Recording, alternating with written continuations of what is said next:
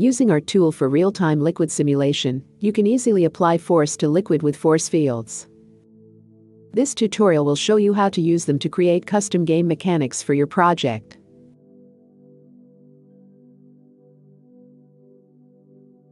We created the logic of the scene with blueprints.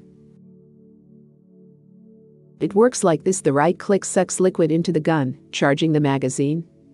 Left click releases the liquid.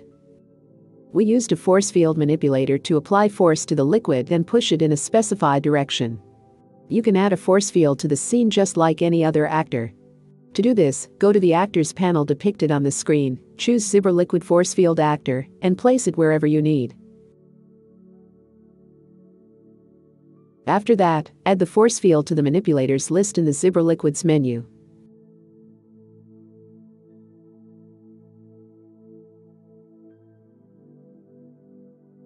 Zibra Liquids has several types of force field available: radial, directional, and swirl.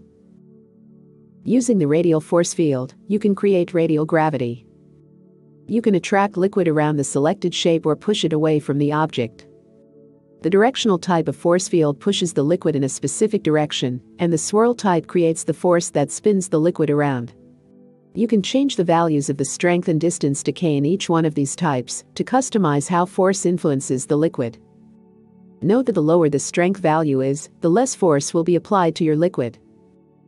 Negative strength changes the direction in which the force is applied. Distance decay value defines the distance from which your force field will work. For loading the gun, we used a directional force field. It sucks the liquids into the void placed behind the weapon. Void counts the number of absorbed particles, so you can see whether the gun is fully charged on the screen. After that, we implemented shooting mechanics. We used an emitter to spawn the liquid before the gun, and applied radial force field to create a water ball. Then, we changed the type of force field to the directional to shoot the water ball in the direction we're aiming. There are many ways you can use force fields to add interactivity to your game. This feature allows you to create portals, liquid spells, and other interactive VFX. Subscribe to our Discord to find more ideas on using our tool in your project.